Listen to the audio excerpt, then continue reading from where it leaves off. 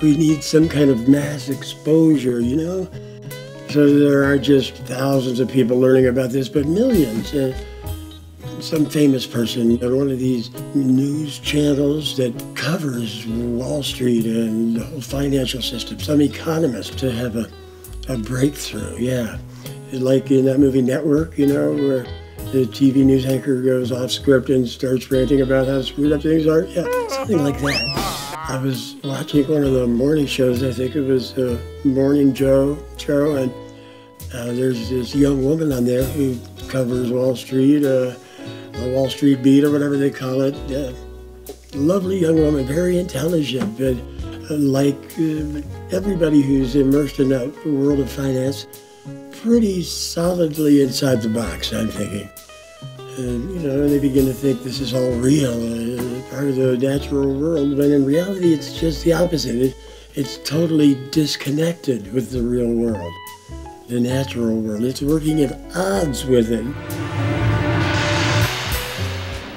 So when the host asks, well, what's happening today down on Wall Street? Then she or he or whoever would say, what's happening on Wall Street? I don't know. I just don't know anymore.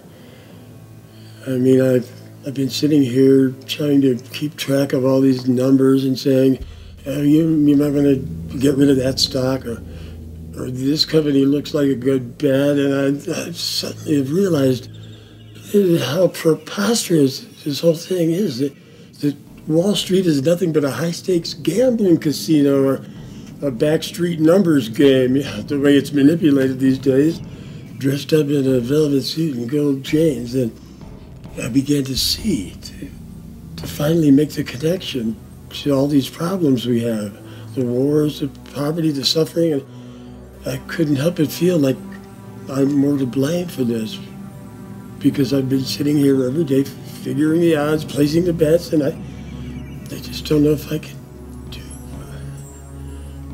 I mean, what am I? But, you know, my parents didn't raise me to be a promoter for a gambling casino, but that's really what I am. You know? Spending my days saying, hey, put your money on this, take your money on. I'm a promoter for a gambling casino, and I don't do it anymore.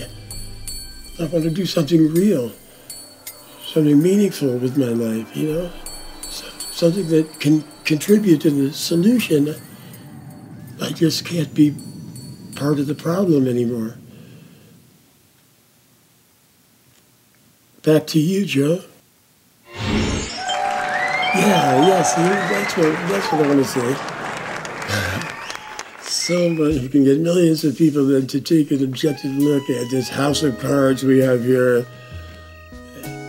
Oh, you know, they'd be fired immediately, but that's okay. It would be the best thing they ever did in their life. It would, you know, we should offer a reward for that. But actually, we're trying to get away from money. How about, just as a token gesture to the monetary system, $9.95. Yeah, there you go. It's almost like $10, really. It is $10.